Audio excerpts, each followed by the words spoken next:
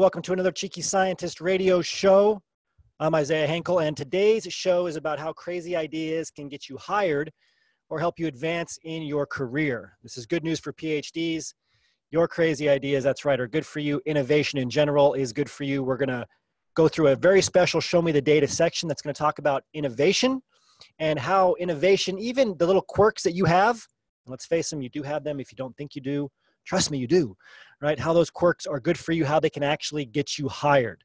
Really good to see all of our members with us here in the private chat group. Good to see all of our members here. And I know that we are also on YouTube, so hello. Wherever you're watching us, if you have questions at any time, you can ask them in the comment section, and we will do our best to answer them. So again, today is about crazy ideas, how they get you hired, how they can help you advance your career, how they are good for you in general. We have a very, very special guest on, Safi Bahcall. If I'm not saying that right, Lisa, please let me know in the chat box ASAP. Also, Lisa, if you could confirm that all of the live streams are working, that would be fantastic. So we're going to be talking to Safi about his new book. We have a great show lined up overall. Safi's new book is Loonshots. Loonshots, what a great name, right? We're going to go through his book, why he wrote it, why crazy ideas are good. He's been interviewed by many top people, both online and big media. We're really, really excited to have him on. We're also going to be talking to Heather Brown Harding about a new Cheeky Scientist program and about microscopy imaging, how this technology is really taken off. Very innovative technology. We'll be discussing that. It's a great fit for today. And then we're going to be going through in our members only section, resume reviews, talking about job search tips, and talking about LinkedIn. And that's one thing I wanted to mention before we get started today. We have a very special webinar tomorrow, 12 LinkedIn strategies for getting hired in industry. Now this webinar, just like our resume webinar, has been updated for 2019. It has new strategies in it, and it really focuses on creating a LinkedIn profile that'll help you get interviews and help you get high salary job offers. Believe it or not, the words you put in your LinkedIn profile and how you structure it is going to be referred to over and over again throughout the job search process. As you're working with the company, as you're going through the phone screens, the site visits, they're going to come back to that over and over again. And what you have in your LinkedIn profile, what it says about you, how you structure it, is going to determine whether or not they give you a job offer and whether or not it is a high salary job offer if they just give you a job offer that's lower, which we see happen often with people that are labeled as academics. So what is your LinkedIn profile saying about you? What are your LinkedIn scripts, how you're messaging, your activity on LinkedIn saying about you? How are you showing up in search results? All of this will be discussed tomorrow at 1 p.m. and 9 p.m. Eastern Standard Time. Again, that's tomorrow, Wednesday, July 25th, 1 p.m. Eastern Standard Time, and again at 9 p.m., both live. I'll be on there training you on these new 2019 strategies. And again, how your LinkedIn profile is going to help you get a high salary job offer, or if you continue to make mistakes, it's going to result in not getting that job offer, or maybe getting a low salary job offer that people with their bachelor's or master's will get, or lower. So just go to this page, cheekyscientist.com/PhD-LinkedIn-strategy. By the way, did you know this? There's a separate LinkedIn Recruiter that employers use. And there's only 3 things that they search for. If you go to LinkedIn Recruiter, there's 3 search boxes, 3 different categories that they edit and search for. You know what they are? Skills, job titles, and locations. And I can tell you right now, most PhDs totally disregard 2 out of 3 of those. They'll just use academic job titles that nobody is searching for. They don't put down a location because they think putting down a location limits them. Big mistake. You got to choose 1 or 2 top cities. I'm going to show you how to choose these cities, what criteria to use in tomorrow's webinar. Also, be willing to put willing to relocate on your LinkedIn profile instead of not including any location. Put some locations, willing to relocate. And then again, how you structure your skills, what exact keywords you use for those skills matter. Okay? The search algorithm on LinkedIn is good, but it's not great. You got to use the exact skills that they're searching for, not your version of those skills in terms of how you're structuring the word or what you're calling a certain technique. You got to use their skills. We're going to talk about how to make sure that you're using the right keywords there. And that's all tomorrow. Also, for those of you in microscopy or imaging, we have a brand new Cheeky Scientist technical program called Expert Microscopy. Expert Microscopy. You can learn more about it at expertcytometry.com/Xscope, EXSCOPE -waitlist. So Cheeky Scientist has been building a technical portfolio. We have a lot of people in industry who want to continue to advance their technical skills, but also people in academia that are getting ready to go into industry that want to sharpen up these skills. We choose the most innovative technical skills, techniques, instrumentation, reagents, et cetera, that are out there, and we're building programs around these. We have one for flow cytometry now. We have one for microscopy, with more coming soon. So you can learn more about that again at expertcytometry.com/Xscope-waitlist. Okay, so the last thing I want to show you is the Cheeky Scientist blog. We have so many amazing blogs. The readership has been increasing more and more. Go to cheekyscientist.com/blog. Look at all of our different blogs. We have a great article out this week. Get hired without submitting a resume. 5 networking strategies for PhDs. We've got a lot of PhDs tell us, I didn't even submit a resume to get hired. How is that possible? Okay, it doesn't mean a resume can't help you get hired, or you can't get hired just with a resume, but this will show you how very often a networking connection or referral can lead to a job offer, certainly to an interview, without submitting your resume first. It's a great article. Make sure you check it out. Okay, so we're going to jump to the very first section, the one that all of you love as PhDs, the Show Me the Data section. I'm going to bring on Jeanette with us now, and Jeanette's going to go through the Show Me the Data section, and we are talking all about innovation, crazy ideas. Your quirkiness as a PhD, it's your biggest asset. You thought, right? I mean, look at Jeanette, a little bit of quirkiness going on already with the bow tie.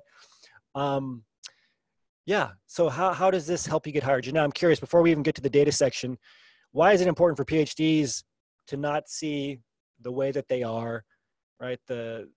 Always thinking and researching and innovating and all the little things that make them different as a weakness, but as a uniqueness that can help them get hired. What do you think?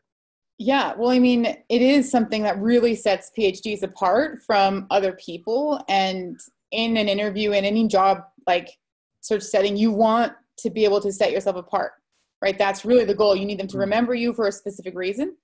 And that's something that PhDs have that others don't. Yeah. Also makes me think of the radio show from last week, where if you're projecting fake, right, it's not going to work. So you need to go into that, like leaning into your authenticity. If you're a bit of a nerd, right, that's fine, right? You don't want to be crazy over the top, but like, it's just don't try to fake being someone else, because they will know. Yeah, and I think that's where people get confused, because there are some certain areas that you want to grow in, for sure. Like you continue growing and changing, you learn to communicate better with different types of people, et cetera. But you don't change like the core principles of who you are. So you can think like the tactics you change, that's fine. But like the strategy, the principle of who you are, your core values, these core personality traits, you don't change. So I think that's a good message from Jeanette. So we're going to go to the Show Me the Data section, and this was prepared by Jeanette. A lot of great figures, a lot of great data to go through. The first one is based on the question, are innovative companies more profitable? So the figure showing profit growth is correlated with more accepted ideas, which is interesting, right? So it sounds like the more ideas that are acceptable, or just more ideas in general, leads to a business actually being more successful. I'm going to ask Jeanette if that's true or not, but I want to make sure that people listening by audio can understand the figure here. So we have a figure, a lot of blue dots on it, y-axis, 2-year net profit growth, x-axis, accepted ideas per 1,000 users or people, right? So as you have more accepted ideas, you see a trend. It's not perfect, but we have this trend line where it goes up, and so the profit goes up as the accepted ideas go up. What is this telling us, Jeanette? Yeah, so I really like this figure for 2 reasons. One, that it shows that as there are more accepted ideas, which sort of means those ideas which end up becoming successful and are followed through with, right? It's not just random ideas. They're the ones that the companies decided are worth pursuing, right? And so you can see that the more of those there are, the more profitable a company can be. And I also think it's really interesting to note that there's a really big divide on this graph, where the vast majority of these blue dots are like less than 150 ideas accepted per 1,000 users, right? And then there's these like outliers, these ones where they're generating more ideas and they're getting more like higher profits, right? And so like I think it's really interesting to think about like what is separating these people. And The article goes into it a bit if you want to go look at it. Right. There wasn't any fun figures to show on the radio show, but they do discuss like what is this divide and how do they generate these more ideas, more accepted ideas per person. Yeah. Yeah, great points. And the article, it's on sloanreview.mit.edu. And there's also one at go.spigot.com. If you've ever done this simple experiment, if you haven't done it yet, you should. Try to come up with an idea for something, right? Say like, if I was going to solve X, Y, Z, world hunger, whatever it is, and just start writing down your ideas. Everybody thinks their first 1 or 2 ideas is the best, but try to make a list of like 50 and then go through it and choose which idea you think is best. Give it to somebody else, have them choose which idea is best. Usually it's after the 20th, thing that you come up with. So we all think that we come up with these great ideas all the time, but we don't. It's like a muscle, like anything else. And you just have to get really good at doing soul brainstorming. I mean, obviously in a company setting, you can do it too, but you have to turn yourself into an idea generator and be able to turn off that internal editor that I think keeps a lot of us from that kind of creative state, right? Mm-hmm. Because it's a very valuable state, and that's what we're showing here with all of this data. The next figure is titled What the Top Innovators Get Right. It's in a strategy-business.com article. And so we're looking at a figure here of R&D spending by industry. Lots of lines on a chart. The y-axis has billions of dollars. The x-axis has time from 2005 to 2020. We see a lot of lines going up, 2 lines staying flat, and the flat lines are like aerospace and defense, chemicals and energy, and then you have from increasing slope, industrials, auto, software and internet, computing and electronics, and healthcare. Well, I guess software and internet would have the highest slope, but not the highest total. Not the highest slope, but not the highest total. So is there anything that's surprising about this, Jeanette, that healthcare is the highest, for example? Yeah, it is a bit interesting, right? You would think that, because when we're looking at R&D spending, right, and we don't necessarily associate healthcare with that term, right? But what I think is really interesting for us to note is that R&D is just, it's like it's the innovation center of a place, right? So any money spent on R&D is money spent on innovation. Yes. And I mean, it was surprising, but then when I thought about it, we see in the media, so much is happening with healthcare right now. So many changes with new technologies emerging and the way that healthcare is adapting. So kind of after I thought about it for a minute, I was like, all right, that's right. So there's a lot of opportunity in R&D in healthcare is what that's also telling me. Yeah. And I love how those 3 things are almost at the exact same level in how it's indicative of how they've merged, just like you said, like healthcare, computing, electronics, and software and internet have really come together. I mean, in big data or whatever you want to call it. But a lot of us don't think about this as being R&D. We certainly don't think about healthcare, the life sciences, physical sciences. Our guest today, by the way, is a physicist. You don't think about these things being at the top in terms of R&D spending. We all think of software, usually, in today's world. But it's amazing to see where R&D is and how it can be everywhere. Next figure, High Leverage Innovator Performance Index. So when compared with the rest of the Global Innovation 1000 companies, the 88 companies that ranked as high leveraged innovators outperformed them across most key financial metrics. So really what we're just looking at this correlation of the more innovation, the more successful you are. And in business, these success metrics are what's showing on these bar graphs. So average operating margin, average gross margin, gross profit growth, relative total return, operating income growth, sales growth, and market cap growth, all highest in innovative companies. This is pretty shocking if you think about it, because I think a lot of companies are trained to get really good at something and then just repeat it. Like we hear innovate or die in industry, the same way we hear publish or perish in academia. But there's also this pressure to get your systems right and to increase your margins. And you think that increasing your margins in business, for those of you, for margins, it just means you're bringing in a number of sales and then you have a number of expenses. The lower your expenses, the higher your sales, the greater your margins, right? But if you're bringing in as many sales as your expenses cost, the lower your margins, they can start to shrink. So if you can think about it, and it's healthy to think about this stuff as a PhD, especially if you're trying to get into industry, like what is a company going for? These metrics right here, operating margin, gross margin, profit growth. And what drives that? Innovation. If companies know that innovation is important, who are they going to hire, Jeanette? Yeah, they're going to hire PhDs who they can see are innovators. Um, Yeah, but what, I mean, also why is this important? Why it seems obvious, but why do a lot of people forget this, especially PhDs? They don't sell themselves as innovators. It doesn't make sense to me. Yeah, I think we forget. It's like it's the same thing when you're surrounded by other people, like other PhDs every day doing super innovative work, you get down and like really critical on yourself, right? That's also a part of academia, is this critical eye that you can carry around with you. But if you step out of that setting, you are one of very few people who every day you go to work in the lab, you're innovating every single day, right? That's what we're doing, right? Is creating. You have to add to the body of knowledge, right? That's the whole point of a PhD, is add something brand new, which is innovating. And you just need to realize that that's a huge skill that you need to be explaining to employers, but through the lens of these concepts, right? So you can't just say, oh, I was innovative and created 5 new assays.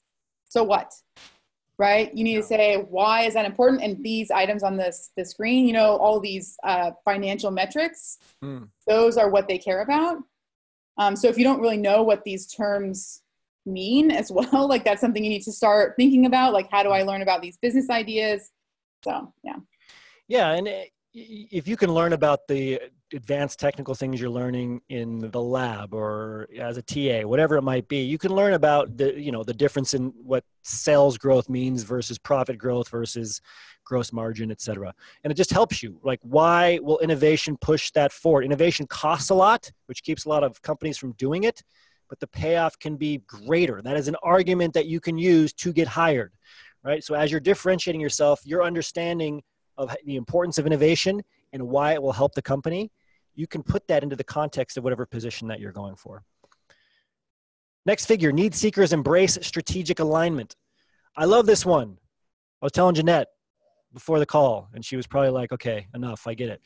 But what we're looking at here is 3 different circle charts. And it says survey respondents from companies identified as need seekers were much more likely to report high levels of alignment between their business and innovation strategies. So really there's really 3 strategies here. You look for need, right? And you try to respond to a need and you fix people's problems. You respond to a market, right? You study your competitors, you read those market reports, and then the technology drivers, which are people that just really look for the hottest technology, things that'll, again, allow you to scale, automate, et cetera. The surprising thing here is that people that research the market have the lowest level of alignment. Just a little bit higher than them are the technology drivers, but the people that blow both of them out of the water with high alignment are need seekers. From your point of view, what does this mean, Jeanette? Yeah, from my point of view, this means that these need seekers who are asking and finding problems that they want to solve they have this high alignment, which is to me associated with that business and innovation being successful together. So like that chart we just looked at, they're going to have that financial success because they're aligning this innovation and business together, which is important. You can't be innovating for no reason that doesn't get you money, right? They have to come together. And so it's showing that these people who approach innovation with this need-seeking idea are those that create the most successful types of innovation. Right. Where is there a need? And then you innovate to fill that need. All right. So I think we have our guest on, Jeanette. Thank you very much. Please thank Jeanette in the chat box if you would. Excellent. Show me the data section. And we're going to move right ahead to our very special guest, Safi Bahcall. I believe I'm saying that right.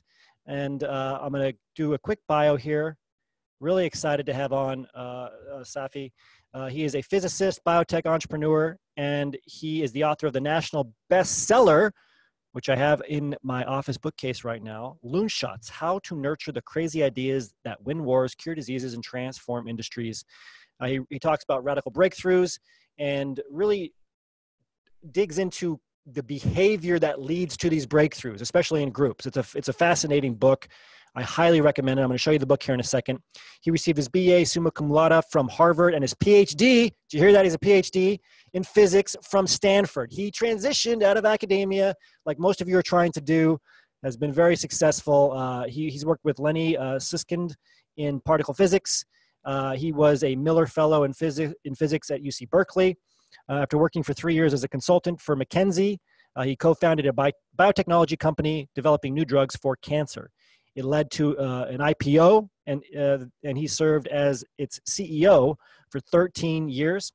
He's presented at approximately 130 banking conferences, investor events, medical meetings all around the world, as well as leading academic institutions in physics, mathematics, medical departments at Harvard, MIT, Princeton, UC Berkeley, a lot of the places that a lot of you are at right now. Very excited to bring on Safi here. I'm going to show his website. It's his last name, Bahcall. I got to make sure I'm saying it right when I bring him on. I'll double check. BAHCALL.com. Has his book right at the front here. This is Loonshots. Lots of great information. I love this website too. Very, very interactive. Make sure you check out the website and then go to Amazon or wherever you like to buy your books from. Get Loonshots now. It's a great book. They have a discount going on.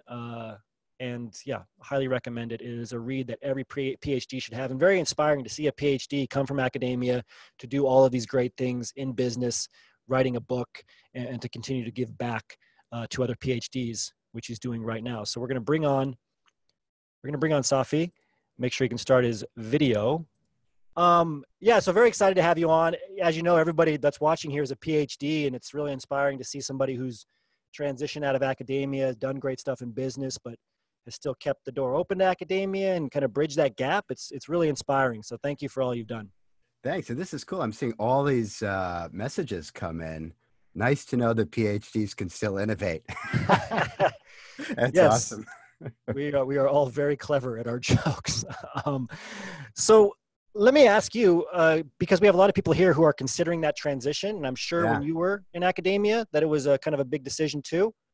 What led to you making the decision to transition out of academia and wanting to start your business and write, et cetera? Yeah, no, that's a great question. And it's, I'm actually really excited to be here because when I went into business for the first time, after a couple of years, I was put in charge of a program of helping PhDs and MDs and advanced degrees transition from the academic world to the business world. So this is what I did for a living for a while. Wow. And one of the things that I would start by saying, there were a couple of things I would start by saying, but one is that the way I would describe it to folks, the transition, I don't think I set foot off a university until I was about 30 years old. I grew up, my parents were both scientists. I grew up on the campus of Princeton University. I worked, all I knew was scientists. And I just got very curious, like what happens in the rest of the world outside of university. And I remember I was dating this woman at the time, and she was working in an office, and I was like, wow, that sounds interesting. What's an office? What's it? What exactly is a job? I don't understand. Can you? And I was literally, 28 years old. So she took me into she was a paralegal at the time, and she was working in a law firm, and she took me in on a Friday afternoon. I remember going around and asking folks, so could you tell me what you do? And they're like, I really can't describe it. I'm like, are you happy? No. Are you happy? No. Literally, I went around and asked 15 people, like, are you happy? And they were all like, no. And I was like, that set me back. Wow. That kept me in academia for another couple of years. But what company was this? Yeah. I don't want to mention any names. Yeah. The way I describe it to folks who are scientists right now or considering the transition is being in academia is like going to a gym and exercising your left bicep for like a decade, 20 years. You may have the best left bicep in the world or one of the top 5 left biceps in the world, but the rest of your body is kind of flabby. And the transition to the business world, in a lot of jobs, you really are problem solving in a similar kind of creative problem solving way, but you need to exercise much more broadly all of your muscles. You may not have the best left bicep in the world. You may not be the specialist in multivariate differential equations.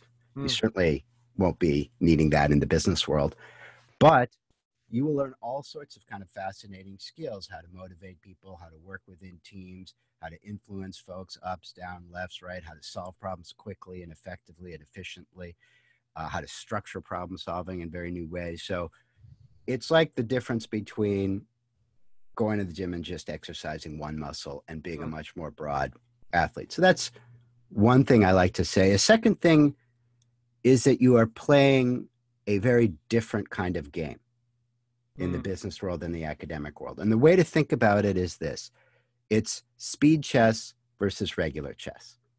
And in the academic world, Love that. in the academic world, you have, in some sense, infinite time and limited resources. Especially if you're in a PhD, it will seem like infinite time, but very limited resources. In the business world, it's flipped 180. You have, relatively speaking, infinite resources, but limited time. It's the same kind of problem solving and creativity and trying to figure stuff out, similar rules of the game, but because of those constraints, it's a very different game. You have to learn how to solve problems quickly, solve them at the good enough level, not the perfect level. Because the third thing that I tell people that they need to understand when they make this transition is what is valued is different. The rules of the game is different and how you win the game is different. In academia, the goal is originality, your track record, your career, your publication list, for example. In the business world, the goal is results. The goal is results, and it's not at all about you, and your career. It's about your team. People care about your team and you and how you're able to motivate people. Why? Because you want to create new things. Let's say you want to innovate or be an entrepreneur. You want to create new products. It's never about an individual. Someone can have an idea in a shower, but that's about 0.1% of it. The 99.9% of it is getting other people excited about your idea, developing market strategy, all sorts of things, product strategy, manufacturing strategy, sourcing strategy, customer strategy, revenue strategy, and implementing all those things. So that's 99% of it. And that requires a team. So whereas in academia, the focus is on your original ideas. In business, the focus is, it doesn't really matter where the idea comes from. Google was not the first search engine. Facebook was not the first social network. It doesn't matter where the ideas came from. The Google AdWords product, which turned them into $1 trillion company, was developed by Overture and GoTo.com. So what? Nobody knows and nobody cares. $1 trillion later, that's what Google is worth, right? So it's totally, whereas in academia, it would be all about the originality, right? In business, it's just about results. And so that's about, it's similar to the difference between me, and my career and my publication list versus the team and our results and our impact. So that's in a nutshell, how I think about the differences between the two worlds. Well, that's the best nutshell I've ever heard because, yeah, I think you really nailed it. We talk a lot about the differences and that was the best description that we've heard of it. So thank you for that. Yeah, I can tell you've definitely helped people transition before.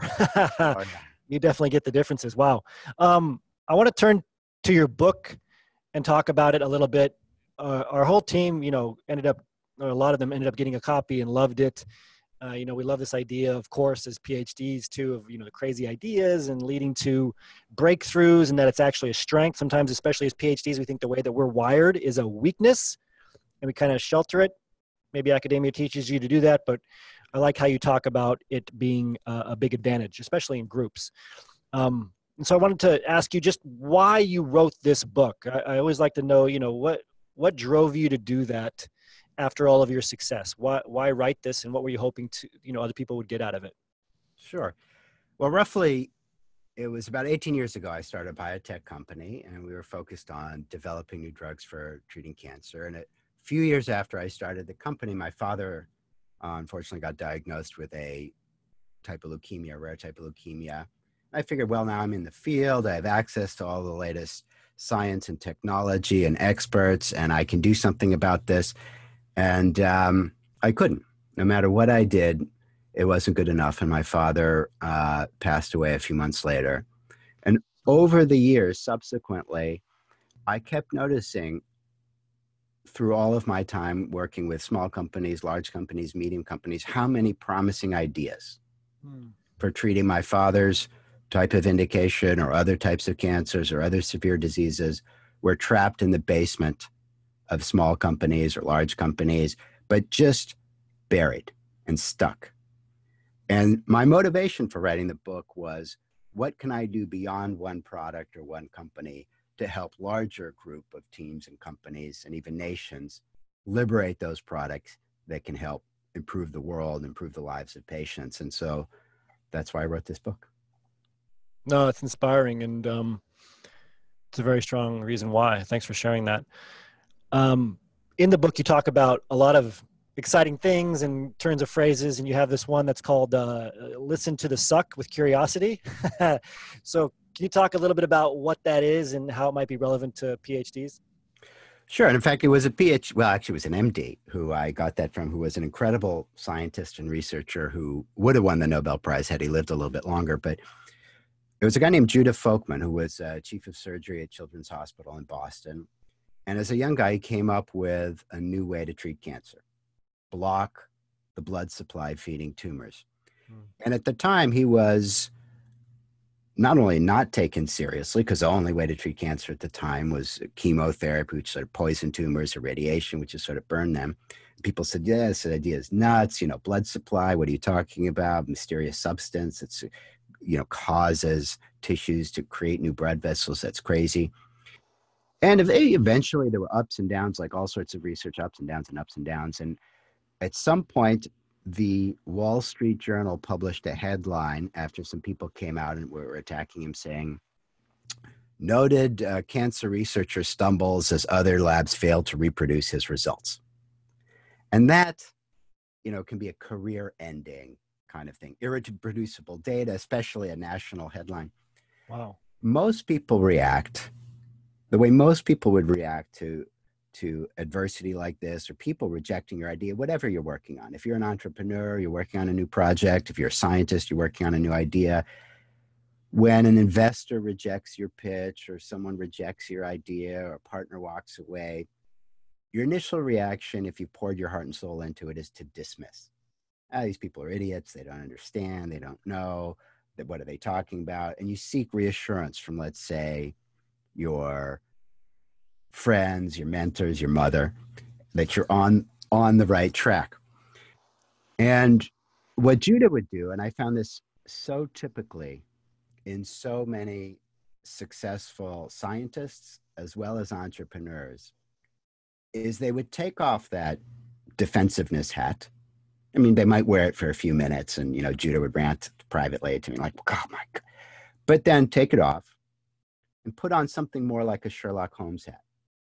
So what Judah did in that particular instance, unlike others that might, publish something or write an angry letter, is he called up the guy who did his experiment, who tried to reproduce his experiment, said, hey, could you walk me through, with your postdoc and your students, step by step what you did? I just want to understand.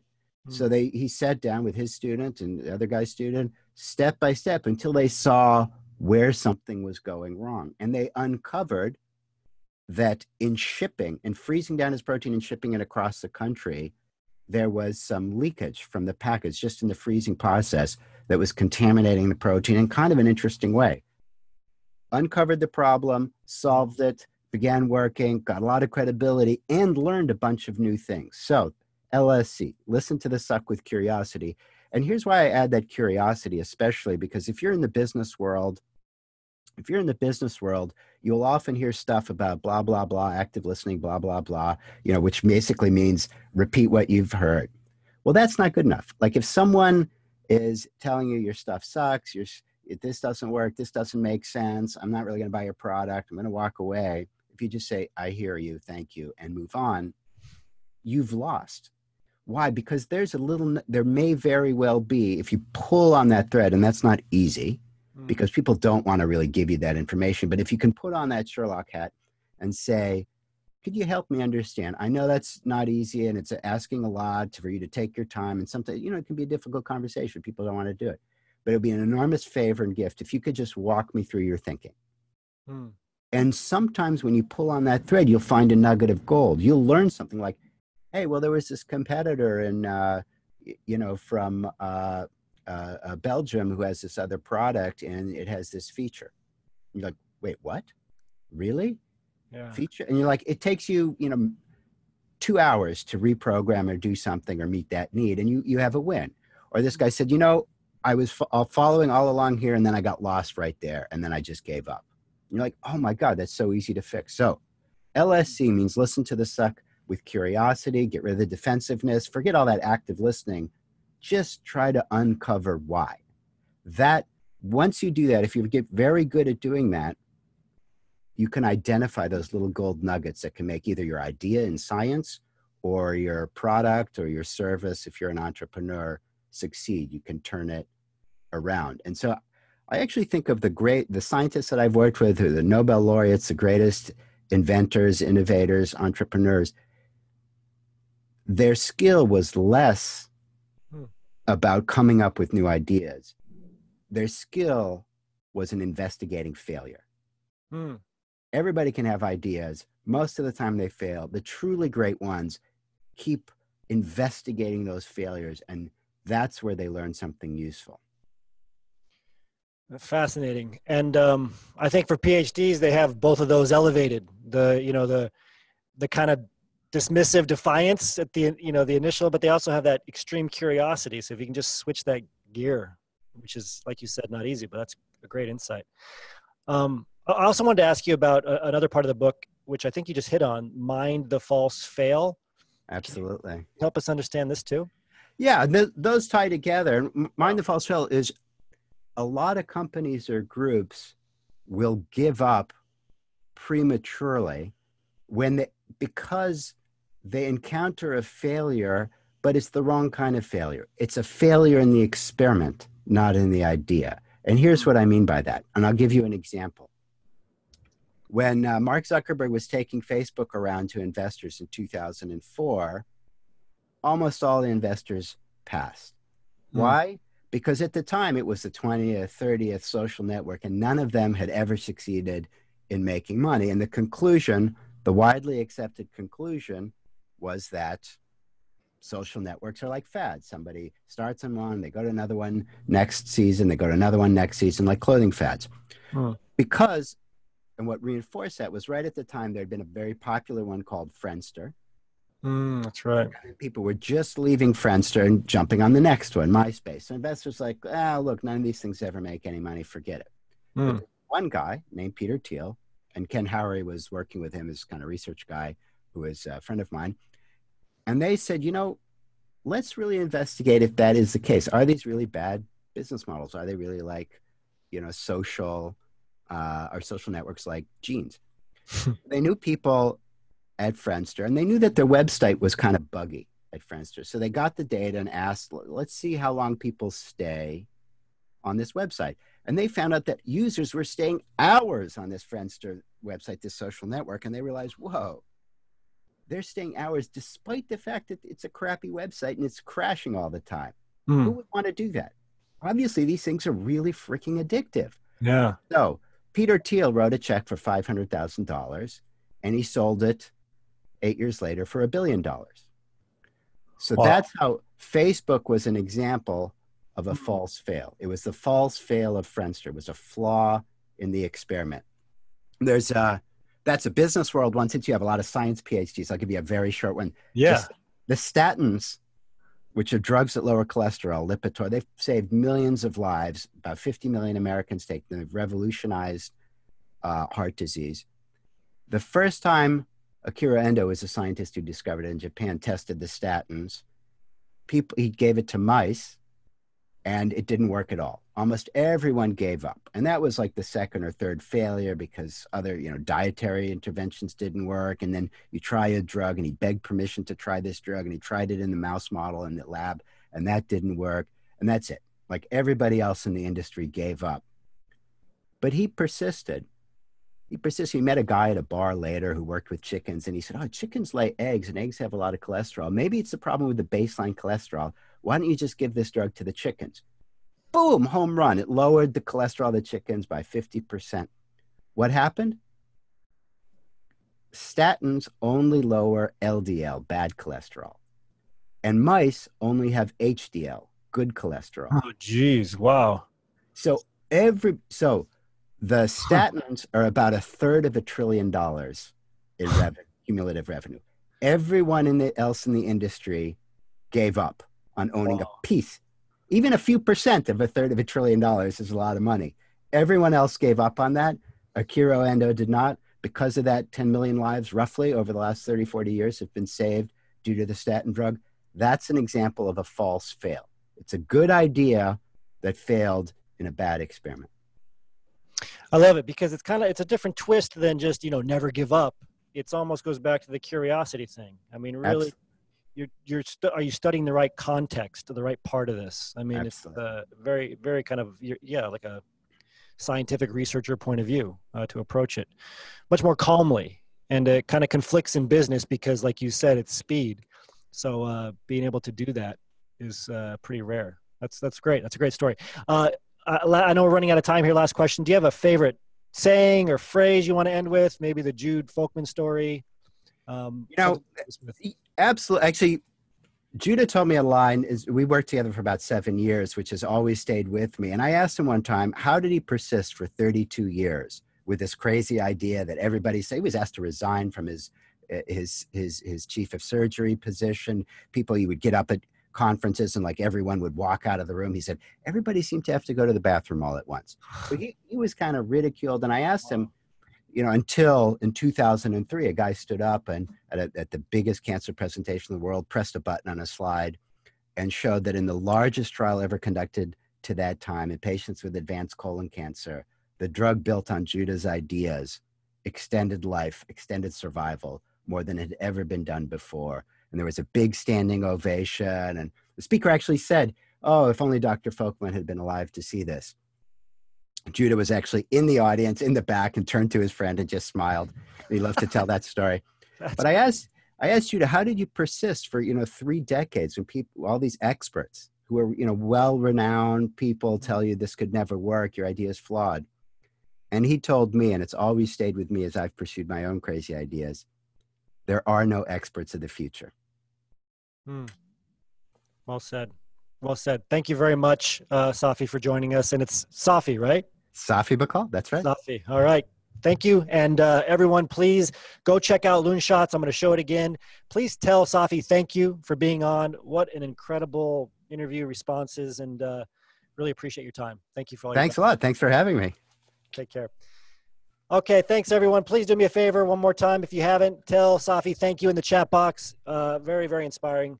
It's great to see what PhDs like you can do just when you shift your mindset, right? That's really what he was talking about, is just seeing industry for what it is, how it's different than academia. Neither is good or bad in one sense. It just depends on what you want to do and understanding it and changing and being curious about it, right? It's amazing how powerful curiosity is in response to attacks, in response to uncertainty where to start, in response to like any feelings of rejection.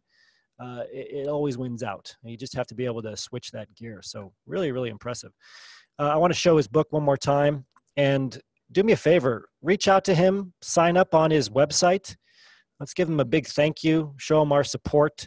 We don't get to see many PhDs out there doing big things in business, IPOs, New York Times bestsellers, and not as many as we should, right? We're still down at that 2-3% level. We want to get it up to 51%. So check out his website, bahcall.com, and then get his book. If you can find him on LinkedIn, you can put your email address here. Tell him you're from Cheeky Scientist. Let's show him our support. Okay, we're going to move forward now. Again, excellent interview. I want to move on to our next guest. So one thing that we have been developing or innovating at Cheeky Scientist is a portfolio for technical programs. We have a portfolio of career programs, and we thought, you know what, let's help PhDs do what they do best. Let's help them innovate. They get into industry. You still have to stay on top of your field technically. And we've been really interested in the highly innovative fields where things are progressing rapidly, where really cool things are going on, things that allow for research and clinical research to move forward fast. We got into flow cytometry first, imaging, microscopy next, and our next guest is a program leader for one of our newest technical programs, Expert Microscopy, Heather Brown-Harding. Hi, Heather. How are you? I'm good. Thank you.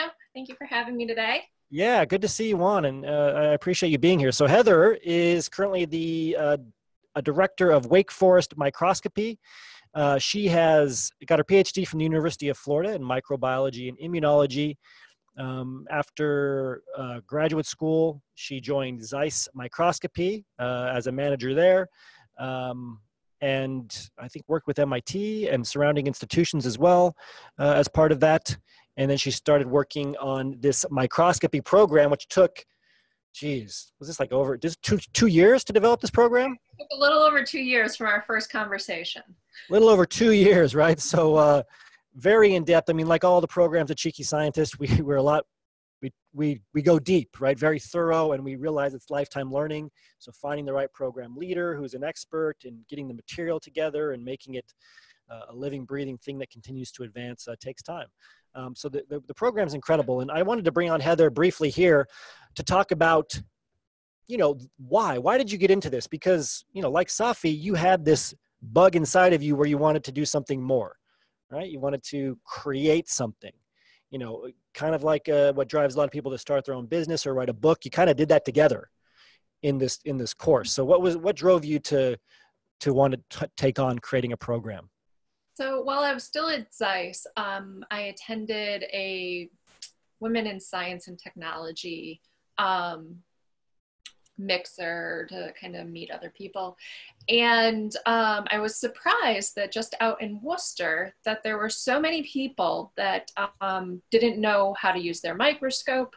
And, you know, that's less than an hour to Boston, one of the biggest places to like be able to get into science in the world. And, you know, they didn't, their university didn't have someone that was their microscopy director. They didn't have classes to take, and they had these perfectly good microscopes, but no one knew how to take a picture, let alone get actual quantitative data out of this. And so with that, that's when I reached out to Isaiah and was like, how'd you start this Cheeky Scientist thing? And that's when we decided that maybe a collaboration would be our best move forward. And I was just very motivated to be able to get access to people throughout the world, to be able to do quality microscopy, to not be afraid of getting on your microscope, and to have confidence in your images, as well as just being able to get through your projects faster. Some people, I have an extreme love for microscopes, but not everyone does. Some people just want to be able to know what they're doing, get through it, and move on to their next thing, especially when you're in industry, when you have such a small amount of time to get things done. You don't want to spend all your time troubleshooting an experiment that you could just, if you had just a little knowledge, you'd be done. So with that, that's why I really put in a lot of effort to take all the ideas of microscopy. There's a lot of physics and chemistry in microscopy, but you don't need to know every detail, but bringing it down to a level that someone that's, say, an upper level undergraduate would be able to understand was my goal, so that we could get as many people as possible using their microscopes right, and we can have more pretty pictures as well as good data in papers that we were seeing going out. I'm sure that you've read a paper that you just wonder, how did this get past the reviewer? This is terrible.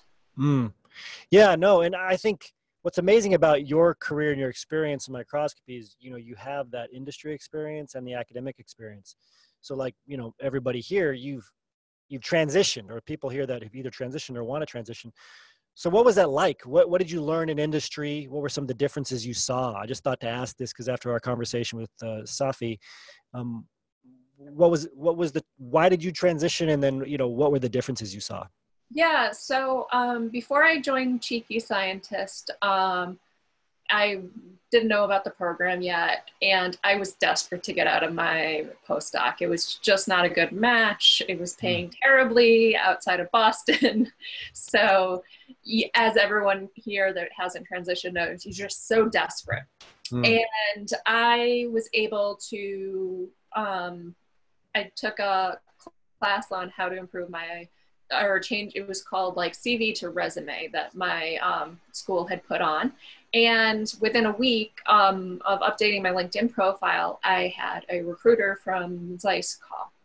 And my first response when they wanted me to be an account manager was, well, but I'm a scientist. Like, because I had imagined all along I was going to work on a bench at a company. You know, I wasn't really going to change things. It was just going to be at a company and make some money. Yes. But then, you know, with my love of microscopy, I was like, well, if I'm going to do this, why don't I do it for one of the best companies in the world? And I had a lot of fun, but the lifestyle ended up not being for me, traveling so much. But I just remember like, this might sound crazy, but one of the things was our company car was this big SUV, and go into Cambridge and parallel park that thing into a small thing, and, you know, just feeling accomplished. You're like, I am more than just a scientist. And then, you know, the scientist part of you do more consultative sales. So you try to figure out what their actual problem is and solve it for them. So you're still using all that knowledge that you've gotten over the time in your PhD to just solve different problems. As well as things that may not be remotely related to science, you know, just figuring out, okay, well, this demo machine needs to be here and I need to do this because of this timeline. So doing the job actually made me much more confident and just feeling like I am more than just a bench scientist. And so, you know, when I was leaving, I still wanted to be intensely in microscopy. And so that's why I took the position at Wake Forest. I wanted to get up my experience so that I could, you know, start my own business. And so right now we have the expert microscopy that will be opening up again shortly. And we'll see where it goes from there. But yeah, it was a lot of hustle outside of normal work time. Yeah, and I think what I love about your story, your transition, is it just shows that sometimes we limit ourselves. We're like, well, I can't get into industry. Well, if I get into industry, I certainly can't do anything with academia ever again. Or I certainly can't start a business, or I can't do all these things at once. But you can. I mean, you've heard from Heather here, you heard from Safi. I mean, those borders are just mental, right? You can. Yeah, and you do get a little pushback because one of the things that I got the pushback on was, well, you were doing sales. I know you were making six figures. Are you okay not making six figures in academia? Well, I can do this for a few years. But, you know, you have to be prepared for these questions of why would you take a pay cut or things like that if you're going to go back and forth. That being said, because I have my foot in both doors, you know, it gives me a lot of maneuverability to do what's best for my life at the time. That's exactly, I think, the key takeaway here, and a great closing point. Maneuverability. You all have much more maneuverability than you might suspect. That flexibility right now, you think you have very limited options. You can only do this. You got to erase those limitations. You can keep your foot in, you know, as many doors as you want. As a PhD, you have that strength. Starting a business, industry, academia, many people do all of them at once in one way or another. Heather, Safi included. So Heather, thank you very much for your time. Great to see you. Congratulations on the program. Yeah, connect me with me on LinkedIn if you're interested in seeing more. Yes, so thank Heather in the chat box if you would, and I'm going to show the opt-in website here. I know Lisa put it in. If you're interested in learning more about expert microscopy, you can go to the expert microscopy waitlist page, which is at expertcytometry.com/exscope-waitlist. So expertcytometry.com/exscope-waitlist. I'll show it on the screen here one more time. If you're watching in the live stream or on Zoom with our members, the link will be put there in the chat box for you. We'll also include it in the post show notes. So this takes us to the end of today's radio show. For those of you who are looking to transition into your first or next industry job, we do have a very special webinar tomorrow, just as a reminder, on LinkedIn profiles. So I'm going to pull up that page too one more time and show it to you. This webinar is tomorrow, Thursday, July 25th at 1 p.m. and 9 p.m. Eastern Standard Time. We'll include this link in the chat box too. Today's your last chance to sign up to get an early seat for 12 LinkedIn strategies for getting hired in industry. We only have 500, only 500 people can come to each time slot. So you definitely want to sign up if you're interested in coming. And then you need to show up early, because it's not just the order that you sign up, it's the order that you show up. So make sure you show up so you can join us live. 12 LinkedIn strategies for getting hired. We're focusing on 2019 strategies here. We've updated this presentation to really look at what you need to put on your LinkedIn profile and what activity you need to show in order to not just get interviews, but get high-paying job offers, because the job market is in your favor right now. Thank you all who are watching us on the live stream for watching us, and make sure you stay tuned for another radio show coming up soon. If you want to learn more about Cheeky Scientist and our flagship program, the Cheeky Scientist Association, just go to phdsgethired.com. phdsgethired.com. As always, remember your value as a PhD and start thinking and acting like a successful industry professional. Goodbye to YouTube, and goodbye to you too, YouTube. That's what I meant to say. All right, it's just us members now. Great to see all of you on. So we have a very special members-only portion show as well. I'm curious, though, for those of you still here, what did you think of Safi? I think it was very, very inspiring. I think we should have really leaned into the fact that he has transitioned. I think if more of the associates knew that, we would have really blown the doors off of the attendance here. It was really surprisingly good, and surprisingly, I think it resonated with all of us. Very smart guy, very articulate, but also relaxed, right? It's easy to understand. And I think that's the comfort that you get when you know who you are, crazy ideas and all, and you lean into it. We had a show me the data section that we didn't get a chance to show. I actually wanted to go back to it really quick. I'll just show it here because it talked a little bit about these qualities that you have as PhDs that are highly valuable and that we don't get to really celebrate as much. If anything, I think we try to water them down a bit. So it's under this article titled "Importance of Hiring for Innovation." And it's a Forbes article, but it says, look at the methods and processes behind the professional. A candidate with innovative traits will love to learn, presenting some of the following personality aspects. So this is stuff that employers are reading. Who do they want to hire if they're trying to hire for innovative roles? How can they identify people who are innovative, right? The PhD is a big indicator, but what else are they looking for? Some things might surprise you. If you're eccentric, right? Guess what? A lot of us PhDs are eccentric, okay? I mean, it's not just the way that you might dress. It's also just the way that you act, kind of the general quirkiness.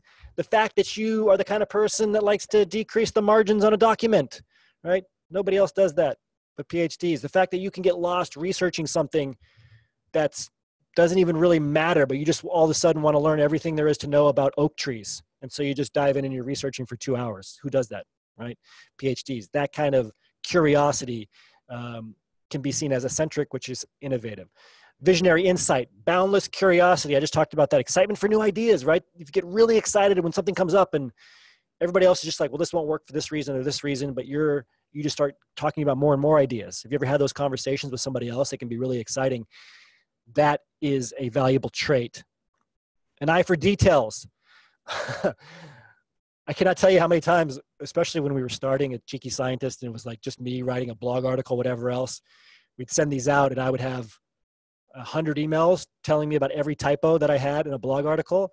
You might, think that this is a bad thing, but this is a good thing. The fact that you have an eye for detail, you catch everything, we try to shift it to be a little bit more positive instead of just hammering somebody for, something that they don't present correctly on their slide. But it is a valuable trait. A nerd for nuanced hacks and processes, right? Every time you learn to do something better, new or innovative, like that excitement that you feel again here, it's a rare thing. Not everybody feels that.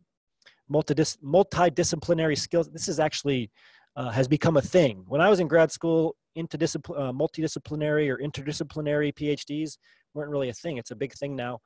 I would say that all of us are multidisciplinary. Creative approaches, hobbies, and skills. Unafraid to ask, what if? what if? And I think that's a great approach to have as you go into something new, like your job search or learning about an industry. Instead of putting up your walls and thinking that you know everything, which is very natural for a lot of us, saying, what if? What if this is true? What if everything I thought about this was wrong, right? This is how paradigm shifts happen. It's how you become more creative, more innovative. All right, so we're going to jump into transitions. Transitions continue to skyrocket. I think this month we're really close to breaking our record. We had 18 in 1 week this month, which is incredible. I think we're well over 30. I don't know what our last record was, maybe 40 in the month. But congratulations to Maximiliano, who's now a field application scientist. Congratulations to Manish, who's a senior scientist. Adwait, who's now a medical writer. Dignesh, regulatory affairs officer. Kelly Andrews, senior development scientist. Bapi, an industry position. We'll try to get more specific with them. We're trying to get their job title from them, but they did transition. Congratulations, Bapi. Congratulations to Rachel, business analyst. Helena, scientist. Psychot, staff scientist. Michael, project leader. Kareen, industry position at startup. We're also trying to figure out the job title there. Aparna, promotion, second industry position, clinical scientific expert. And Carrie, protocol project management. Congratulations to you. Congratulations to our Cheeky of the Week, Mark Grossman. We actually have multiple Cheekies of the Week since the last radio show. So Mark, congrats for sharing, and thank you for sharing a high-value job search insights or your high-value job search insights, as well as how he made critical mindset shifts and what strategies have and haven't worked in his job search. Congratulations, Mark. And congratulations to Samuel, if I'm saying that correctly, for supporting fellow associates, asking questions, and sharing learning experiences with our community. Thank you both very much for giving so much back to other associates and for being so active in the group. We often see those who get Cheeky of the Week soon after get job offers, because when you engage, you learn better, right? The best way to learn is to teach and to support, add value. You get a lot of value in return, and it just helps you hold you accountable in a way. And it helps, the self-justification feature that we all have in our brains, where if you're giving a lot to something, you're going to really go after it, and you're going to hold yourself accountable to your job search, and you're going to reach out to more positions. You're going to follow up, network more, get more referrals. And that's why we often see the Cheeky of the Weeks get those job offers soon after. So congratulations. Okay, so I think, are we bringing Swati on now? Is Swati coming on the show? I was just showing her radio show post. I think I forgot to ask if she's coming on. She is coming on, right, Swati? Well, now's the time. Let me make sure I can get your video on. And Swati had this question in the group. Is it just me who feels being from physical sciences means I won't get a job in a market full of opportunities for biological sciences? Does anybody else feel frustrated and useless? I really appreciate when you associates share your frustrations. Obviously, in the association, we're big on being solution focused. That doesn't mean you don't talk about the problem, though. And I really appreciate you bringing up that problem. I think it's perfect to have you on. And Swati, it was no coincidence that we're bringing you on the same show that we had a physicist PhD who transitioned into industry, started a job. I mean, just so inspirational. It was even inspirational for me, and I'm not in physics, but hopefully it was inspirational to you. What did you think of having Safi on? Oh, you're on. I think you just got to click the little microphone button in the bottom left. Or maybe all of our guests? No, Heather was on without the audio issues. It looks like you're unmuted. Let me see if we can get Swati on here. I can't hear you. You can hear me okay? Now we have the reverse problem that we had with Safi. Swati, did you allow a Zoom to access your audio? Let me see if I make you co-host. Maybe that'll help. I don't know. Try pressing that little mic button in the bottom corner and then unpressing it. Maybe that'll work. Let me also check my audio's fine. Can anybody hear Swati? Type in yes or no. Nope. Okay, thanks, Mario. I know, you're right there. Maybe just try signing off and signing back on. That seemed to work for Safi. We'll give that a shot. So how many of you, and then while we get Swati set up here, I'm going to ask you, how many of you have felt at one time or another that you were limited because of your background? right? Maybe you came into the association and you had a very specific background. Maybe it was like a non-life science background. Maybe it was like a humanities background. Maybe it was a very specific type of life sciences or physical sciences or STEM or non-STEM. And you thought, wow, this is really holding me back.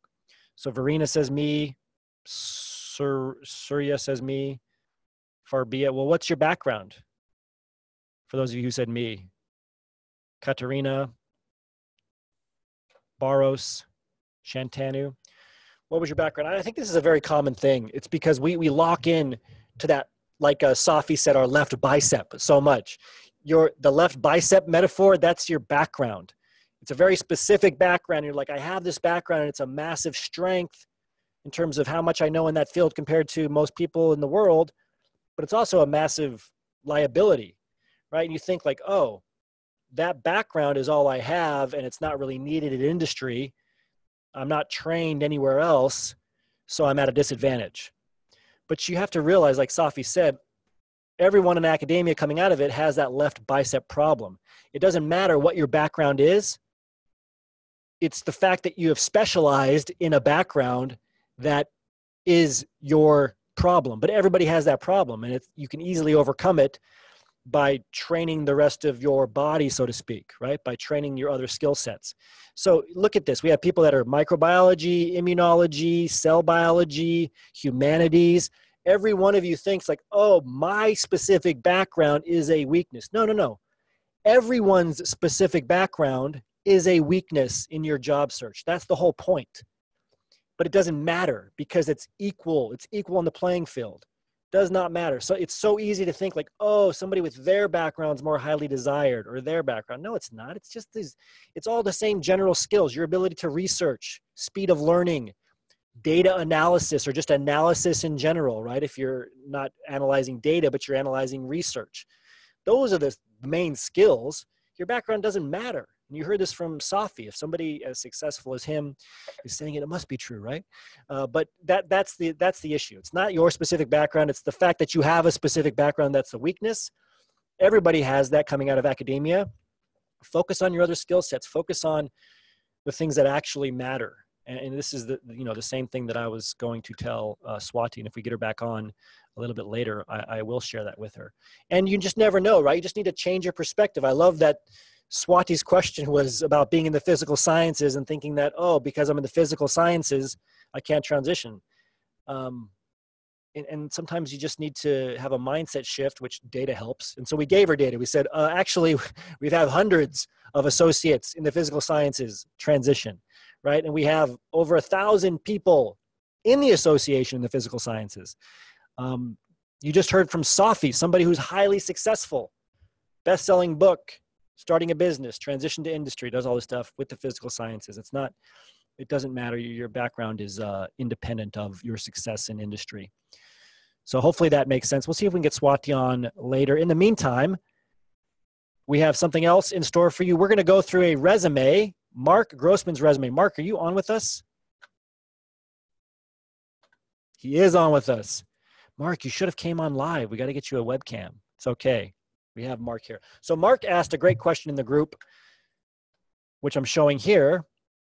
This is his resume post, but he also asked a really good question about resume formats. And we thought it would be really good to discuss on the radio show to help you all frame these tools that you have. So we teach you a lot of different things. And all of the things that we teach you are tools that you can apply to specific situations, especially when it comes to your resume. So we've been talking a lot recently about a functional resume because we've really seen it work for people. What that means is if you have no industry experience, you're just highlighting your academic job titles, maybe try highlighting your technical skills or transferable skills instead in your work experience, and which is a functional resume format instead of a chronological resume format, and seeing if that gets you somewhere. And Mark brought up a good question saying, well, you've talked about functional resumes, you've talked about other resume types, you talked about transferable skills and the bullet points. How do I bring all this information together for my benefit without contradicting, things like what's the best practice? And so we focus on best practices, but we also want you to allow for some flexibility. For example, if you're talking to somebody at a company in an informational interview and they tell you exactly what that company wants, throw what we say out the window and do exactly what that company wants. We have best practices, but there are outliers. And if you get more insider information, apply that or take what they said, right? Like maybe they say they really only want 2 bullet points in a professional summary, or they really hate that that technical skills list at the end, or whatever it might be. They really want things not indented. They really want 3 pages. They really want 1 page. They really want publications. Great. Take our best practices, add that onto it. Have a little bit of that flexible mindset, because that's innovation. That's what's going to help you, right? Innovate what you're doing for that specific situation. Mary, any comments on that? I know you definitely have some thoughts on this. Yeah, I mean, absolutely. You have to tailor your resume to the job description and to the hiring manager, right? Yeah. So yes, by all means do that. But also we see sometimes people in the group say, oh, well, my friend at this other company did this for their other job. So just really be careful about who it is that's giving you this advice. It's always well-intentioned, but just get as much information as you can. Yeah, thanks for bringing that up too. Like if you heard specifically from the hiring manager or an employee at that company, in some cases a recruiter, about what to do for a specific situation, then do that. But if you heard like, oh, this one recruiter said that this is always the case. Okay, first of all, as a PhD, you know if they're saying it's like always the case, it's just not true, right? So consider your source. We're trained to do this as PhDs. How credible is it? Consider the context of the source. Okay, so are they talking about this one job? Or are they trying to give you a blanket statement that suddenly you have to change everything you're doing for every job you apply to? I guarantee you, no matter what one recruiter you talk to or one hiring manager, whatever, like our best practices are way better than theirs, because we just have a way bigger reach and we have dealt with more PhDs and more hiring managers, recruiters than they have, right? So our end value is just way higher. That's not arrogance. It's just data. It's just science. However, right, if they say, oh, for this one job that, this company that I work for, that I help fill jobs for, et cetera, I know they want this. Now they're the expert. And so that I would definitely listen to what they say. Does that make sense to all of you? Can you put a yes in the chat box if that helps clear it up a bit? Really good point from Mary there.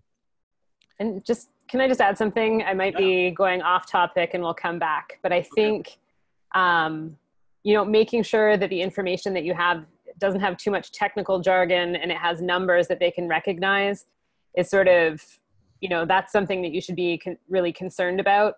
But then once you have your resume draft, don't dwell on that too much. Make sure that you're networking and getting the resume into the hands of a human, not an ATS, right? We always say that. Because then, formatting and everything is a little less, limiting. Yeah, the fine details don't matter if you're not doing the broad strokes.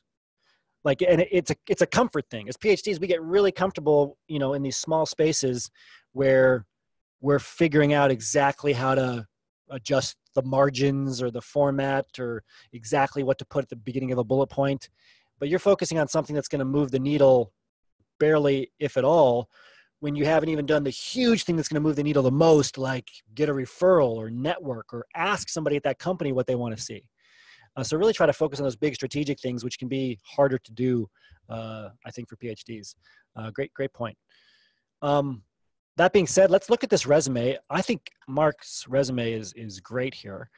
He's using one of our association templates. He's indented things a bit, which I love because people skim resumes, so they do it from top to bottom instead of reading left to right. Lots of white space. I like a little bit of bolding too. Obviously that jumps out, so I just wanted to address it very quickly. It's a personal taste a little bit, but I think when you're skimming something, why not just bold the stuff you actually want them to remember in 7 seconds? What do you think? So on that, also keep in mind, if sometimes we have to put a resume in online through an ATS, and that bold text is going to be weighted more heavily than non-bolded text. So if it's in the job description, that's definitely a hint that you should make it bold. I think something that if you are going to use bold text, I would get another opinion to make sure that you are in fact bolding the words that should be bolded. because sometimes we see resumes in the group where they've bolded something that, you know, might not be the most important piece of information. So yeah, I agree. And for the visual center, a couple of things that jump out at me. One, for your LinkedIn URL, great job putting it there. But Mary, I'm guessing you saw this, you thought this. Yeah, and Mark already commented in the chat box that he removed the extra digits from the LinkedIn URL. Is that what you're, yeah. Yeah, great. I noticed that right away, yeah. Yeah, and some of you might not know this, you can change your LinkedIn URL too. So of course you want to move the extra digits because that's like a UTM code that just tells the website where you came from. Other times the digits are there because LinkedIn just does it by default. Yep. So you can actually choose what LinkedIn URL to have and make it a lot shorter. The summaries, you know, again, the format, very tight. I love it. You know, the first bullet point, I'm always looking for numbers. Like your first bullet point has got to have quantified results, right? I very rarely would I say don't have something there because you just want to see like, look, I did this, I got a result. Don't worry so much about what the results are. I love that you have results in the other two. I love that you even included revenue. Amazing in the third bullet point. I love that. I would almost move that to the top. You know, if you can't think of a good one for what, I know that you're looking for CAR T-cell positions, right? Mary and I talked about this before the show. If you can tie somehow that revenue to the CAR T-cell stuff, you can make it stronger, but that's, you know, it's kind of nitpicking, but I definitely would like to see a quantified result. Mary, what do you think? Yep, absolutely. That first bullet should have that. And I see the word T-cell 3 times there, 4 times. So I would maybe cut back on that. I mean, these could all be terms from a specific job description, but I would, there's a little more jargon and not enough number, I think, in that first bullet. Yeah, or just like, you know, for the second part, say T-cell receptors and T-cell immunology signaling and therapy, right? You can shorten that quite a bit. Yep. Moving those. The next section, this will be interesting because I have very, you know, I don't like to date myself. I just don't. I don't like to say, hey, I've been doing this for 9 years because immediately I'm getting this resume and I'm like, what? This person's been in this one academic position for 9 years. Like, why did it take him so long? I don't understand what, you know, I don't get that. And I'm a PhD. Like, I think a lot of the recruiters and hiring managers, it's just confusing to them. And the T-cell immunologist, I actually like that. I think that's a great phrase if you're going for CAR T-cell, obviously. I love that you put that instead of postdoctoral researcher or any of these kind of generic terms. So really good job there. It's basically like putting a skill there, but just being more specific because, again, you've targeted this very, very well. Quite a few bullet points, too. I like them. They're very well organized. You're clearly leaning into what the people are going to care about the most for these CAR T-cell industry positions. Yeah, I don't see any major issue. I just, you know, I'm going to look at like why this is so long. That's the only thing, but that's a small issue. Overall, I think it's good. What do you think, Mary? Yeah, I mean, there's some people that just want to see the dates, you know? So again, if you can know ahead of time what the person wants, but I think if you have all of these different skills and all the accomplishments in these 9 years, well, I mean, maybe that shows like loyalty to a project or a team, right? If you're accomplishing a lot in that time. Anyway. And just be prepared. I mean, they're going to ask you, what did you do for these 9 years? There was no job title change in 9 years. And that's where it's going to come out that this was a postdoc or a training grad school. Yeah. Grad school, and you know? Just a minor detail, I would bold T-cell immunologist. Yeah. If you're bolding these down here, I would definitely bold the subtitles. Good point. Yeah. I mean, really, I really love that because a lot of people will bold the different sections of the technical skills, but then not put them at the top. I like how this is organized. I mean, aesthetics really matter. You get somebody who organizes something very tightly and formats things perfectly, and you just think that they have their stuff together. It's just a fact. And I think you've done a great job here. Honors and awards. Anything you'd like to see there, Mary, or anywhere else? I mean, those are great, but if you have data like, you know, top percentile or you know, top student out of 50 or something like that, just to give results a little bit more weight to it, I think that's great. I'd like to see a hobby. Yeah. I know you have some, Mark. I know you do something, right? I know you have some hobbies. So put that hobby in there. Just show that, because by the end of the resume, if it's all about the academic stuff and the awards, it's the same thing. That differentiation, we heard that from Safi. We heard that from, Jeanette and Show Me the Data. That's such a crucial thing. So go ahead. Can I go back to just, so, measurable results, we always bring them up. And I know Mark asked, this is related to it when Safi was on, he said in the chat box, how do you convince a hiring manager if you're innovative, if you don't have a patent? Like, I guess these measurable results and owning them and being proud of them is something that a lot of people struggle with. And that came up in conversation. So, he said the hiring manager can't see the protocols that I've troubleshooted. So this is something that these measurable results are going to help give you credibility for. And I'm not sure what else to say. I mean, Mark's done a lot and he can own these things. So yeah. And Mark, I promise you that in R&D, it's not some special outside of humanity thing. Okay. Hobbies are not distracting. I think they would be, I definitely think having a hobby or something in there is going to be valuable to you, because if the person reading this, even if they're the head of a lab, it gets past a hiring manager, recruiter, and it's head of a lab, that person transitioned to industry for a reason too. And I promise you, they are not all about lab only. I promise you, they want somebody well-rounded, because you have to work in a team. And if you don't even have a hobby, they're thinking you're not going to be able to work with a team. You heard that from Safi. A physicist, right? You got to be able to show you can work with a team. You got to show you're human, you're well-rounded. It's not a distraction. Yep. You need to carry conversations. They have so many. So, I mean, my husband's at some kind of retreat for his company right now. A lot of them work in different offices and they're together and they're doing team building. And I can't remember what it was. He had to bring like sports clothing, so it's going to be part of your job. I mean, depending on the company culture, right? Right. And they do, a lot of companies will do fundraisers or team outings for things to get, publicity and to build teams. So this is something, definitely it's involved in the actual work, but they also want to know that you have work-life balance, right? Yeah. Mark, do you ride a bike, Mark? Have you ever ridden a bike? Do you walk to the lab or classroom? Do you eat different types of food? Mark used to bike. Okay, so biking, or enjoys time outdoors. Yep. I mean, honestly, that's all we're looking for. Nothing creative. Like, you don't have to be like a famous painter or anything like that. If you like different types of food, you can put foodie down. Yep. And it's important for you to see yourself this way too. You're more than just a researcher. You are human. You do things, believe it or not. You can find a way to put enthusiast after something. Like, you don't even have to do it to be an enthusiast. You just have to like it. Like, you can be a toothbrush enthusiast. It doesn't matter. You just think of something that you're enthusiastic about and put enthusiast afterwards, right? You don't have to actually have done a lot of it. Yeah.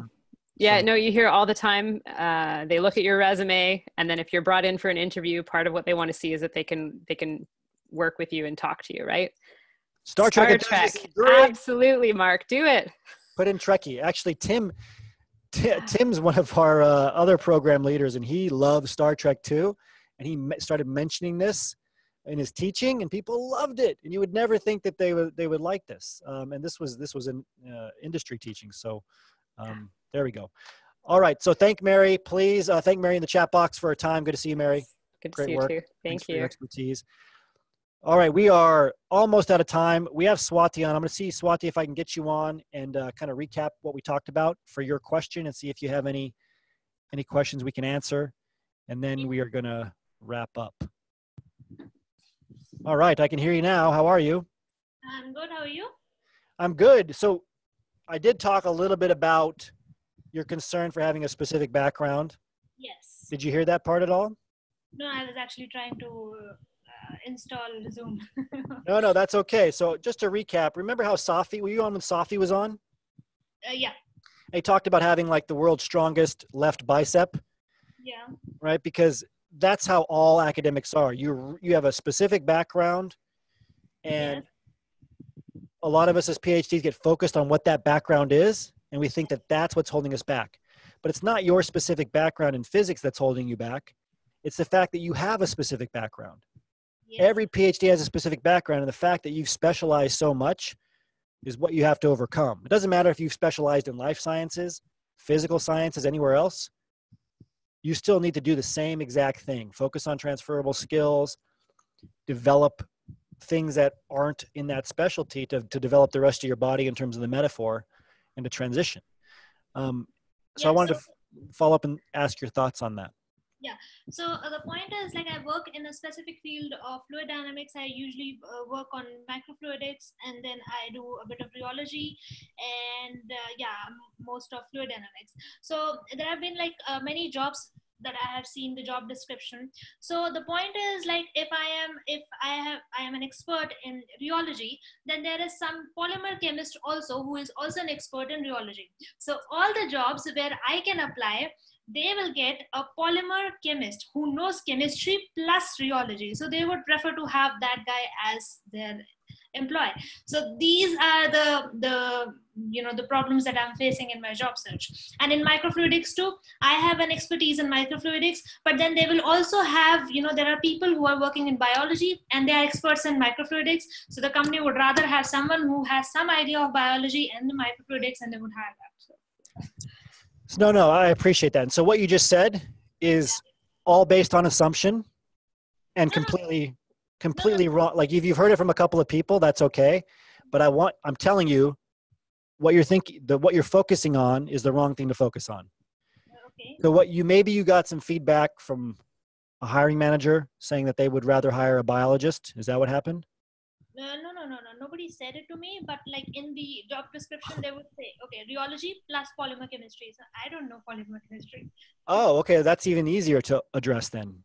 Yeah. Job descriptions, they're just templates that are reused. Most of the time, they're hiring managers and recruiters who don't even know what those skills are, for the most part, that are just posting them. It doesn't mean that you shouldn't apply. It doesn't mean that you can't get that position. And what you said is still an assumption. You're reading something where they're saying, we prefer this candidate or we want them to have this.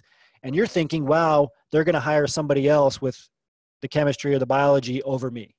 Yeah. And so that's making you feel rejected and that's holding you back. It's just a very, it's a very, I don't want to say negative, but it's a very challenging way to approach your job search.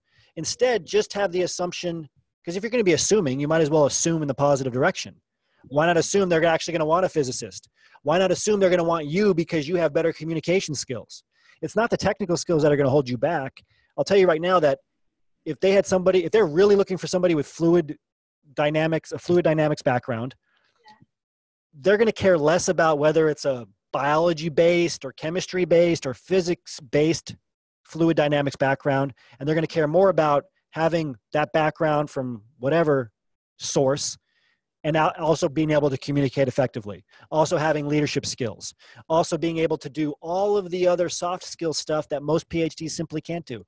Would they rather have a physics person with fluid dynamics experience who's a great communicator and gets along very well with everybody and follows up and has already had informational interviews with people on their staff, or somebody in chemistry who's not going to get along, who hasn't talked about their transferable skills at all? Which one do you think? Yeah, I mean, they would rather have someone who is an expert in fluid dynamics with transferable skills and good in a team. You seem saddened by this. No, I'm tired because this came from. No, it's okay. I just want you to think about it from that point of view. Instead of focusing on your weaknesses or where other people might beat you, so to speak, focus on where you can win. Right? Work on your strengths so much that they outshine any weaknesses and control the conversation in your resume, in your interviews, etc., by focusing on those strengths. Most PhDs will not take the time to highlight transferable skills, to dig into which transferable skills are important. Yeah. If you do that, you're going to put yourself much further ahead. Like, don't compete with them where you're equal. Right? Either you're equal or what you're saying is they're better in fluid dynamics because of whatever reason, but it's like on a scale of this much, you're focusing on these very small things that don't matter. Focus on the broad strokes, like the fact that these people have no transferable skills, but you've really articulated yours and you've really worked on yours and you're you've really shown them you're a great communicator and you've reached out and you've built connections. Does that make sense? Yeah, I'll try to do that, because I was actually looking onto the job descriptions, and they say, okay, preferably biologist, preferably chemist. So I'm like, no, this job is not for me. But now that you have told me that it is a template that they use over and over again, so I think it should be fine. And this is why I posted, because all the jobs that I see is like either chemistry or biology. I'm like, where should the physicist go? Oh, definitely apply. Yeah, they probably are just reusing templates. They probably didn't realize that the field of physics has this specialty right now. I mean, they're not produced by PhDs in most cases, those templates. So I would definitely still apply. Now I know. Well, thank you for coming on, Swati. Great to see you. Really appreciate it. To all of you watching, would love to have you on the radio show with your question too. It's always good to talk and to address those concerns in person rather than just the group at times. So great to have all of you on. We're a little bit over time. I want to quickly bring on Mary, Jeanette, and Lisa, ask them what they enjoyed the most about Safi's interview, and then we're going to wrap up. So I'll have all of them come on. I think they can jump on here. There we go. Can I just add something to what Swati, her situation? And I know this isn't the case for everyone. So, okay, we go through academia, we're experts in our field, and we want to make use of those skills and the findings and apply them to industry. But I wonder also if some people's struggles is that they don't know what else they can do out there. And that you can do so much that's unrelated to your work that can be just as satisfying, like more satisfying, right? We have people that program video games. We have people in real estate. We have people working like user experience research, all these sort of things that you can do that aren't bench research. So just something, maybe this doesn't apply to Swati, but something to consider.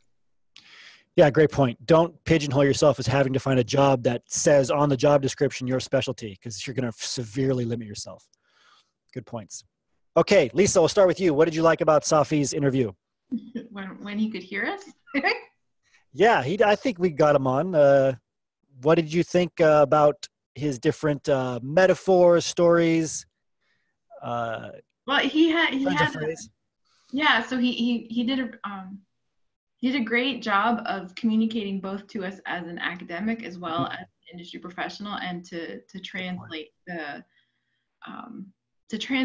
to work as like the mediator between those two sort of different worlds, and that's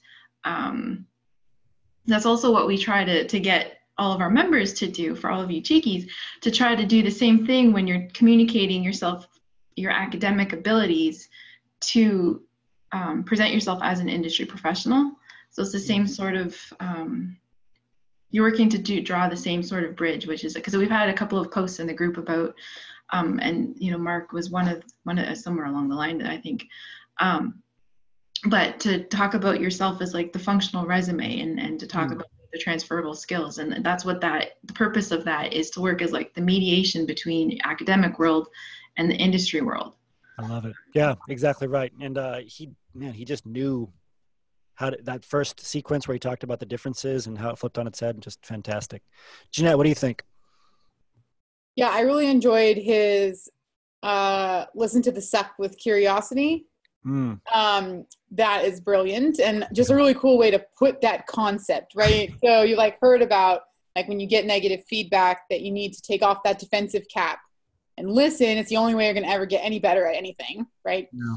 And but I really like the way that it was put, and to think about it, just really try to understand what they're thinking, what happened. Where is this disconnect, right? Because you clearly don't think this idea sucks or that you suck. Right. So you just approach it with curiosity to figure out where that disconnect is happening. And then you can go back and work on your idea or your project or yourself and figure it out. So I like that. Yeah, completely agree. Mary, how about you? Or pitch the idea to somebody different, because maybe it's not you. Yeah, right. I think sometimes we get feedback from other people and they're like, no, this is a good idea. But you hear it from one person and it can either shut you down or make you angry, right? And maybe try to avoid that. Yeah, just like the N is N of one, right? No matter what situation you're in. Jeanette, you want to say something? Yeah, because I still think that's valuable input, right? Yeah. So that person's negative feedback, you shouldn't just disregard, it's just one person who thinks it's a bad idea. why are they not understanding how great the idea is? Yeah. No, you're right. And yeah. that's what, and I guess that's what we were trying to talk about with, it's very different from just don't give up and move on to the next person to why is this really going on? However, I want to caution all of you as PhDs, it's very easy to get stuck in analysis paralysis. For example, you reach out to somebody on LinkedIn, they don't respond, or you go after that job offer, they reject you. It'd be very easy to really try to dig in and figure out why, but maybe they're never going to respond to you. Maybe they're never going to tell you. So there's got to be a point where you're like, okay, I'm letting this go. And on the scale of how important this is, right? Where is it? Yeah, you're a new innovative way to fight cancer and people are rejecting it, even though you know it's working. Little different scale than you're trying to get feedback on a job. So just figure out how much time to invest, but at least ask why once, right? So good stuff. One quick additional thought on that one, it can also be a lesson in your method of communication, like yes. you are on the broad, because if they're not receptive to your idea and you know it's a good idea, maybe you need to tweak how you communicate it. So absolutely. This is a tough lesson for me and blog writing especially, but really good insights. Really good to see you all. Thank you. Please thank all of our team members in the chat box, if you would, for those of you that have stayed to the end. Thank Jeanette, Mary, Lisa. Thank you. Do we have a swag winner? And we do have a swag winner. I'm guessing. Who is it? Neela Barros. I may not be saying that right, but I think we only have about 25 of these left, and we're never making any more. So if you show up to the radio show, we should put this in the group too. 25. Because this could be, it could be like 20 years later, and Cheeky's, as big as Amazon, and then these are like collectibles, right? Mint condition. Maybe unlikely, but we really are not making any more of those. So who won? Neela, congratulations. You get one of the last remaining Cheeky journals, the last remaining red ones. We're going to have new ones, but they're not going to be with the same design anymore. Congratulations, Neela. And last but not least, we will take a song request.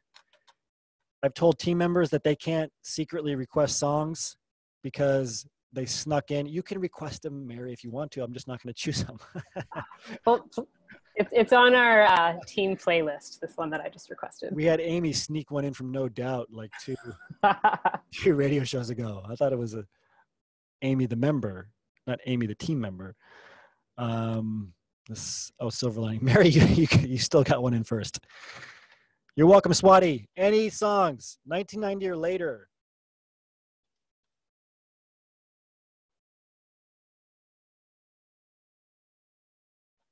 Okay, if I don't get one, I'm just going to choose. What do we have here? Top 40? What's the song you just listened to on the radio? How about that? See what's going to happen? Everybody's going to be quiet, so I have to choose Mary's now. I got to eat my words. Mary. Oh, jeez. You guys are all in this together. First aid kit. Which video should I do first? All right. Right after this previews. Here we go.